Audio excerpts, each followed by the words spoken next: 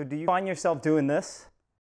Slapping your wrist, hitting your chest, maybe having some shoulder pain? The Nordic curl is one of the exercises that's been used like crazy to strengthen the hamstring. However, it is highly demanding because it is putting extreme eccentric load on the hamstring. For instance, as if my bicep did a curl and I slowly lowered it down. Not only am I lengthening that muscle, but I'm also strengthening that muscle. Some people just can't do that. I wanted to give you guys a substitute that would provide the same stimulus as what I think a Nordic curl would provide. This is a hamstring curl with a Swiss ball. We're gonna think about digging our heels into the ball as we lift our hips up, staying tight through our midline, extend my leg forward, extend them back, feel a good squeeze in the hamstring, bringing my heels to my bottom. Give it a try.